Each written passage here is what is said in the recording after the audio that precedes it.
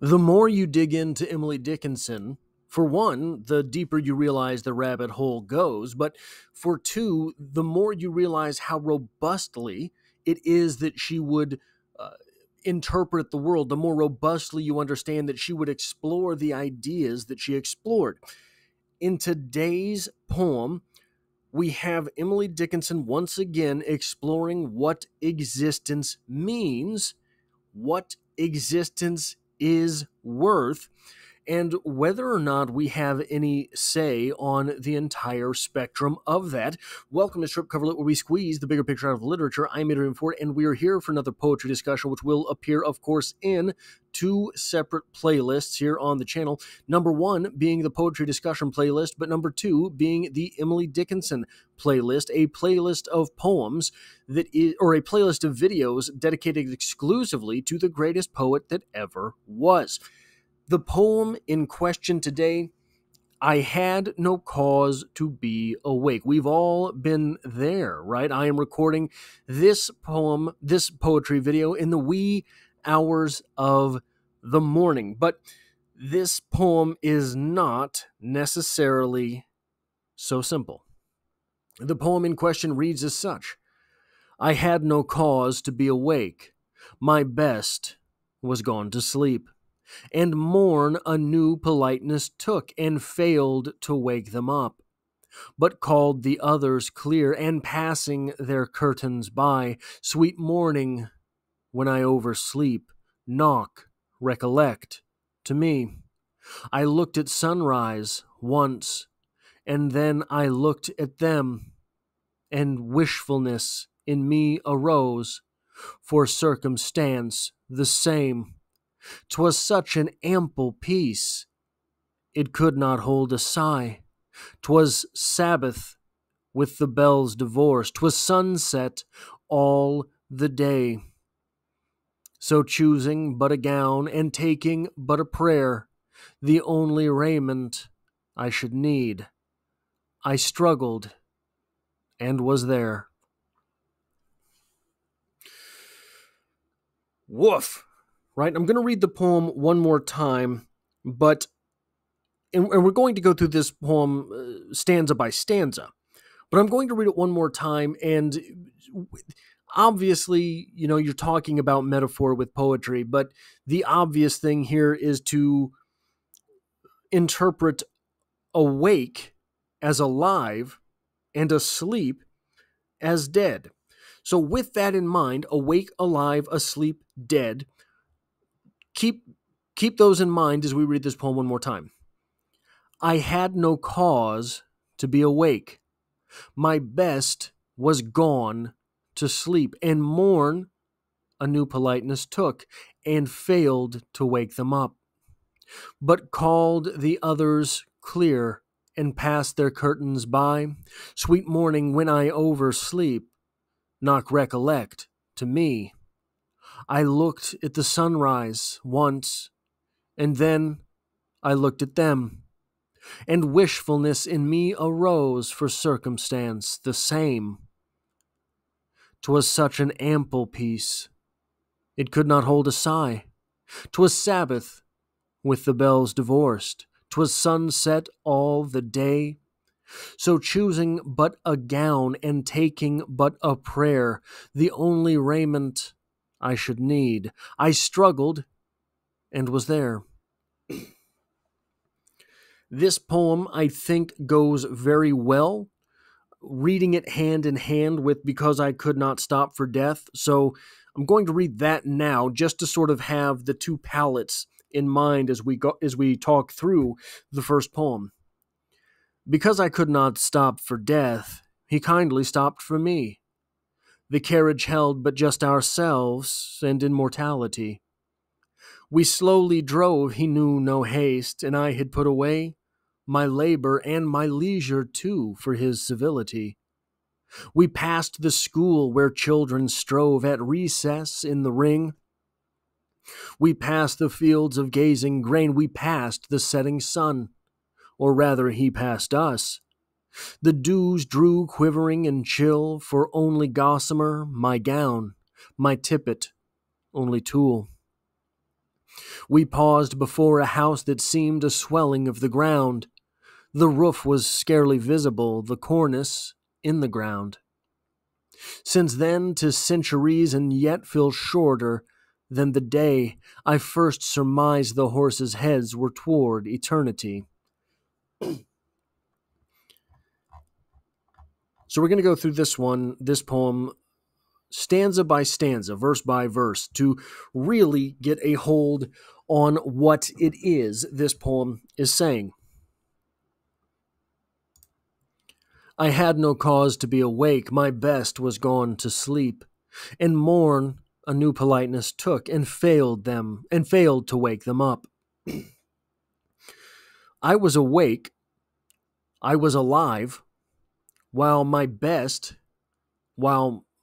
the partner in this relationship. So here's an interesting thing with this poem. We can read this as a partner having died, or a brother, a sister, a mother, a lover, a father, whatever it is that we want to put into that place of the best.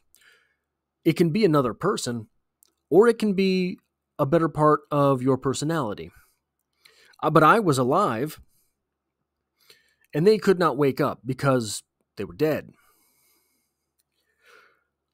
But called the others clear and passed their curtains by, sweet morning when I oversleep, knock recollect to me. So if we interpret curtains here, it's curtains for you. We interpret this as tombs or gravestones. This becomes a stanza about going to the graveyard. And when I oversleep becomes much more ominous than waking up late. This becomes when I pass a little bit too far through that veil, when I come too close to realizing that everlasting sleep. I looked at sunrise once, and then I looked at them, and wishfulness in me arose for circumstance the same. I looked at the sunrise, and it's beautiful, sure, yeah, no, it's great, that's awesome. But when I look at those other folks behind their curtains, behind their tombstones, when I look at those people, there's a wishfulness in me that rises. There's a part of me that wishes for circumstance the same. There's a part of me that wishes I was among them instead of the other people who are alive. "'Twas such an ample peace it could not hold a sigh. 'Twas Sabbath with the bells divorced. 'Twas sunset all the day." That looks to be that peace so absolute. It looks to be something that is better than this. And it is sunset all the day. I wished to be among them because when I envision myself in that position, it is always peaceful. And the sunset, 'twas sunset all the day, the everlasting sunset. When you get to the sunset at the end of the day, if you are the type to observe sunsets, it is a moment that becomes bigger than it really is. It becomes as cosmic as the sunset itself. It's not the sun going down, we're revolving around the sun. It is a massive thing, and you come to contemplate the day that was. But also, so it's a time of remembrance, right? It's a time of reflection. But the sunset is also, in literary terms, something used to foreshadow death itself. The day is over. So choosing but a gown and taking but a prayer, I got dressed and I prayed. The only raiment I should need, I struggled and was there. I joined them. I joined who? Those behind the curtain, those who were asleep. This is a poem about stopping. This is a poem that answers the existential question. Our speaker here, without their best having gone to that everlasting sleep, our speaker here gets dressed and prays. That's all she needs. That's all he needs. That prayer is said.